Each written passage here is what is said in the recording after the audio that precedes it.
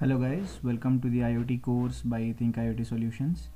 So before we start the course, let us look at what are the IoT products that are available in the market, how this industry is going to grow in the next 5 to 10 years, and what are the career opportunities in this particular field, and what will be the course contents of this whole IoT course. So starting with the IoT products, so we are going to concentrate on the few widely available products in the market. So the first product out of that is the Wi-Fi based light bulb, and this particular product is available on a lot of online platforms as well as on the offline platforms. So you'll be able to connect this particular device with your Wi-Fi, and then you'll be able to switch it on and switch it off using a mobile app. So apart from that, you also have certain options where you can control the intensity of that particular light, and you can change the color of a particular light bulb, and all this thing can be done through your app. The other feature that they are allowing is the use of the voice assistant, that is the Google Mini or the Amazon Alexa, and you can also control all these options using just a voice command.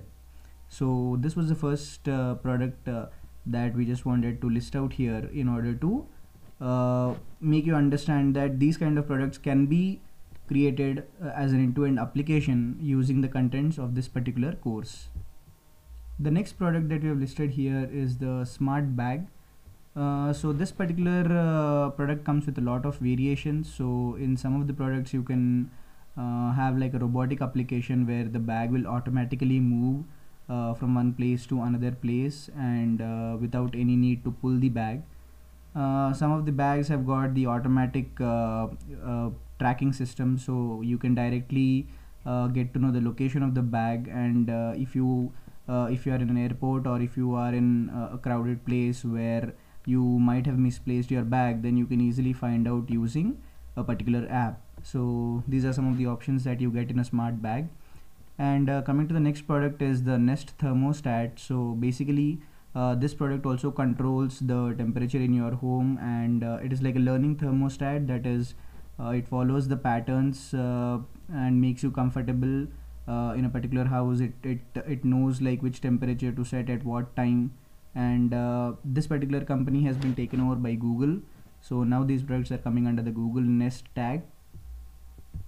The next product that we have listed here is the Wi-Fi enabled moisture measuring device. So you can measure the moisture, and you can also measure the temperature on the surface of the leaves. So basically if you can see this image, it has got three different moisture sensor placed at three different depths, and from which you can get the moisture readings.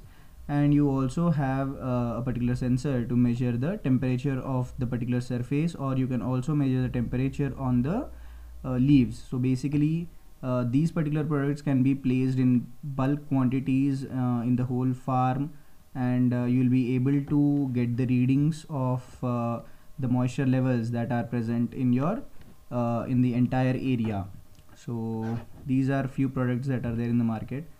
And coming to the next set of products, so again this is one of the product that can be used in the gardening application. So this is like an automatically moving robot, and which has got a blade in front, and which can cut the grass for you. So basically it's a lawn mower, and this particular product is useful in gardening applications, in maintaining a proper height of the grass, and once it starts, automatically it sort of covers the whole area, and it cuts the grass for you. So instead of employing someone in order to use for such applications, we'll be able to use automated devices which can do the work for us.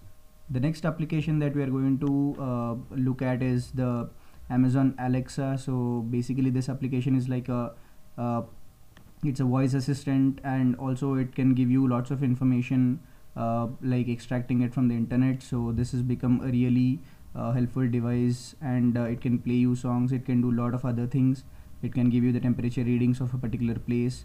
So all that can be done using an Amazon Alexa. The next product that we are going to take a look at is the Mi camera. So basically this is a security camera with which you can do live streaming, and you'll be able to store that data in the SD card. But along with that, you also get an option of a motion detector. That is, if you don't want a 24-hour surveillance, then you can just store those clips where the camera has detected motion, and this particular thing is done inbuilt by this camera. So you can just view those clippings where it has detected motion, and you can see if anyone has entered into your premises. Then there is a list of different gadgets that have come up in this IoT space. That is, you can see BP measuring devices, you can see pulse oximeter devices, which can directly measure the value of a blood pressure or the pulse oximeter from a person, and they can directly upload this value onto the server. Apart from that, there are few devices like toothbrushes and spoons and forks and all the basic devices that we use, the basic things that we use in our home. All these things are connected to the internet, and they are forming an application under the IoT domain. So that is how the companies are investing into this particular domain, and there are currently so many products that are coming under the IoT sector or the IoT domain. So the next thing that we are going to discuss is how this market is going to grow in terms of the number of devices and also in terms of the financial market. So this is these are two different surveys that were done, and if you can see, the growth is exponential in both of the cases, and till 2025 or even after that, this particular industry is going to grow at a very rapid rate, and it just started like 5 to 6 years ago, and now already like there are a lot of products in the market, and it is continuously growing, and we can expect somewhere around 50 billion devices once we go till 2025. So that is what is the expectation that is coming out of these statistics. And then once we have a look at the market forecast, so even here the growth looks exponential, and this particular slide also lists out the area in the different domains. That is how the IoT is going to grow in the military and aerospace domain, in the automotive domain, the industrial domain, in the consumer markets. So all these markets are seeing a rapid growth in the IoT devices. Now looking at who can do this course, so basically we have listed out a few things, but majorly like this course can be beneficial to the students who are studying in their engineering and who have completed their engineering in the bachelor's or even in the master's. So whoever are studying in the domains related to electronics, electrical and the computer science, so you will be able to learn a lot from this course, because this is like a practical course, and you will learn a few programming languages, and you will learn a lot about internet servers and how you can transfer the data from a particular device onto the server. So all these things will be discussed in great detail, and currently like whoever are working on these IoT products, they are expected that these things are known to the people who join in their company. So this course is going to be really helpful for you. And coming to the hobbies or the people who are not under these domains but you want to learn in IoT, and if you want to integrate your own applications with the IoT, then also you will be able to attend this course.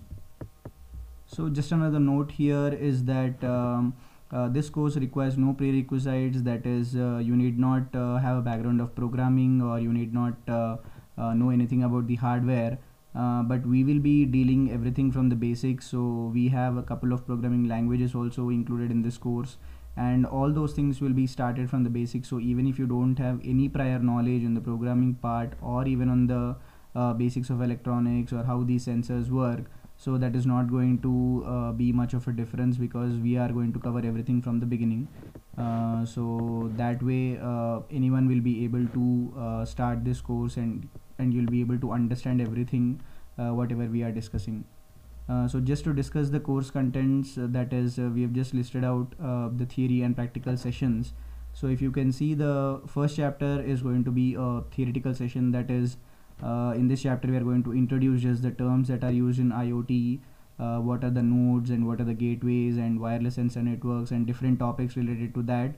And from the next chapter onwards, basically it's going to be a mix of theory and a practical session. So we are going to configure an Amazon AWS EC2 instance, and you will be also doing it on your end. And then we are going to start the Linux commands, because the operating system that we have in the Amazon AWS is a Linux operating system. So we'll see some basic Linux commands, and then we'll see the Python language, that too from the basics. Even those who don't have much of a understanding on the Python language currently, you'll also be able to do the course and you'll be able to learn the Python language, because we are taking it from the basics. And then we'll be concentrating on some end-to-end applications and seeing how to upload the data onto the ThinkSpeak and the Firebase servers. And also we'll discuss very important things, that is the HTTP GET and POST methods and the MQTT protocol, which is very widely used in all these IoT products. And then we'll go over the Node-RED basics and how to integrate a particular Node-RED model that you've created with your end-to-end application. And after discussing all these concepts, we are also going to present a couple of applications based on the IoT domain, and using all these concepts and how to integrate an end-to-end product. So that is what we are going to learn during this course. So I hope you understand the course properly, and any doubts are there, definitely you will be able to contact us and we'll try to solve this out. Thank you.